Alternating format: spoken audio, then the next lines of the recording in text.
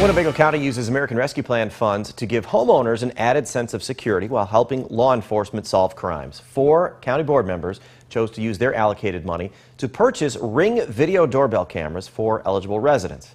Amory Wilder stopped by an informational session for the community. Amory, what did you learn? This is for specific districts, right?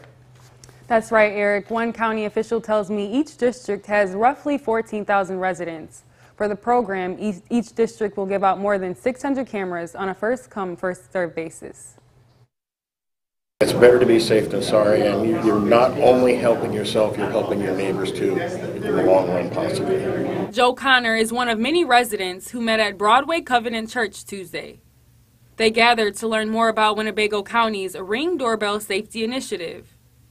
The program gives homeowners who live in districts 4, 10, 11, and 15 a free video doorbell. 3 of the districts encompass the whole southern part of Rockford, so it was important to get as many doorbells as we could into that area, those districts, just so that we could have one almost on every block, so that if someone was thinking about coming in and doing a crime, they're going to know they're on video one way or the other, coming or going into the neighborhood. County board member Burt Girl oversees District 15.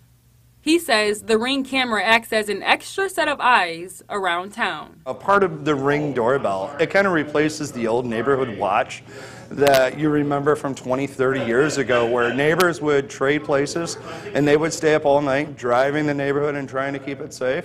Well, technology has replaced that with the Ring doorbell. Connor agrees. He's had surveillance set up around his home for about 2 years now, and they've helped scare off potential criminals. He believes more community involvement can make all the difference. You can't stand on the sidelines and criticize. You have to get involved and at least try and do something, however minimal. Girl adds that they're looking for funding to make this a county-wide initiative. If you're interested in learning more, you can head to mystateline.com. Eric?